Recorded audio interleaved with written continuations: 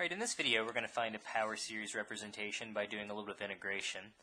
So we're given the power series for cosine x is 1 minus x squared plus x to the 4th over 4 factorial minus x to the 6th over 6 factorial, etc.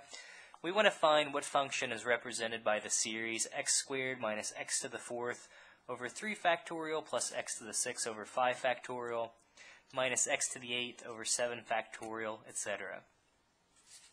So what I'm going to do is integrate both sides of our function here.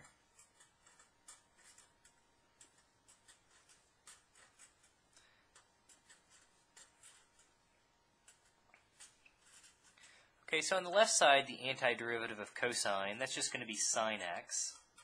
On the right side, the antiderivative of 1 is just x. Then we'll get x to the third. Notice we'll get 3 times 2 factorial. So I guess let's even write that. And then we'll get x to the 5th over 5 times 4 factorial minus x to the 7th over 7 times 6 factorial, etc. Now, when we integrate, again, we pick up this arbitrary constant. I'm going to call it c. So to figure out the c value, we can plug in any value that we want for x, but it needs to be something that's easy to compute. So notice if we plug in x equals 0, we'll get sine of 0 equals c plus, well, we're plugging in zeros for all the x's, so those would all just be zeros. But sine of 0, we know that that is 0. So in this case, our c value is just going to be 0. So what we have is, we have sine x is going to be x minus x to the third over, well, 3 times 2 factorial, that's the same thing as 3 factorial. 5 times 4 factorial, that's 5 factorial. X to the 7th over 7 factorial, etc. Okay, so let's what we're actually trying to find a series for. Notice we've got, x squared. Notice the exponents are sort of one larger than the, the factorials in the bottom.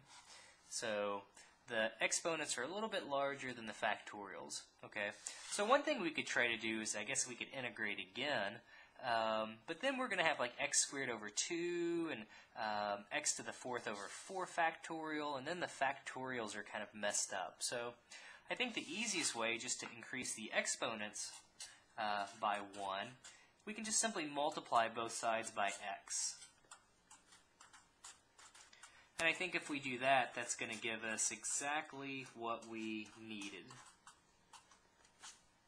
Because when we multiply by x, we'll just have, well, x squared minus x to the 4th over 3 factorial plus x to the 6th over 5 factorial minus x to the 8th over 7 factorial. So we're just increasing all the exponents by 1. And again, that's actually the power series that we wanted to produce. So we've now got it.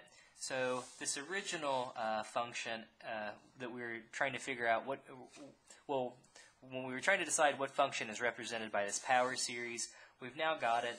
This is just going to equal x times sine x.